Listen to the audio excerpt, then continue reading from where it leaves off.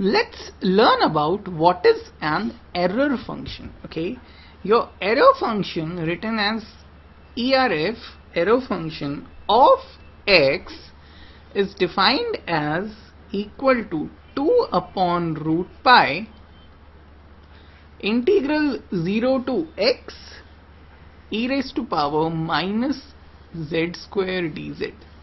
Okay, since you have limits from 0 to x, when you're going to solve this, you're going to get a function of x. Okay, so your error function is equal to 2 upon root pi, that function of x that you're going to get after solving this. Okay, so let's try to find out the value of this error function for a given x. Okay, we know that e raised to power x is 1 plus x upon 1 factorial plus x square upon 2 factorial plus x cube upon 3 factorial and so on. Okay, so if I use it over here, let's see what do I get. I have 2 upon root pi 0 to x 1 plus, now instead of x, what do you have? You have minus z square. So you have minus z square upon 1 plus minus z square the whole square upon 2 factorial plus minus z square the whole cube upon 3 factorial and so on, and you have a dz over here.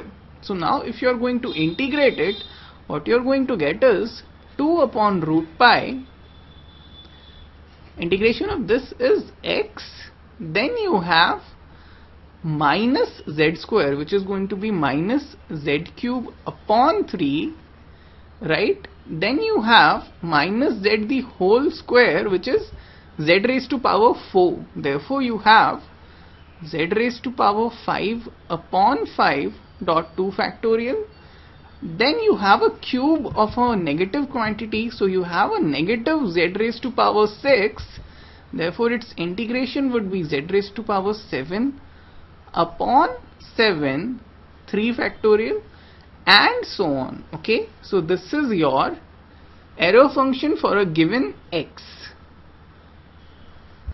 Or rather, you have to put your limits and then you are going to get an error function for the given x. Okay, this is z. Okay, the integration of 1 dz is z. Okay, so you have a z over here and this is something like this. So what do you get as error function for a given x? Error function for a given x is equal to 2 upon root pi. Now you can put in x over here, so you are going to get x minus x cube upon 3.1 plus x raised to power 5 upon 5.2 factorial minus, or rather x raised to power 7 upon 7.3 factorial and so on.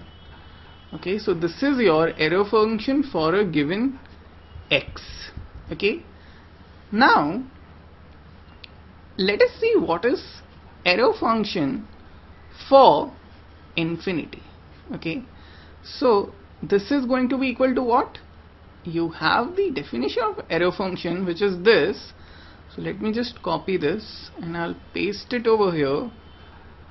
So over here I have, instead of x, I am going to have infinity. Okay, and I know this integral, this is the Gaussian integral, right? You know e raised to power minus x square 0 to infinity dx is equal to root pi upon 2.